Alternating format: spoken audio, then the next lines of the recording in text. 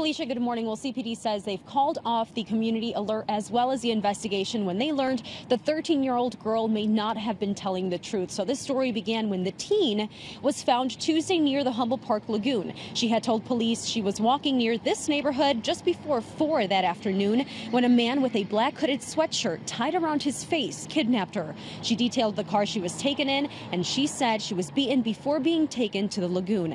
That's where she claims she was sexually assaulted before that man fled. Now, CPD has said they couldn't find any more evidence or any more leads into this investigation. That is why they called off that community alert. I'm live in Humboldt Park this morning. Diana Gutierrez, The Jam.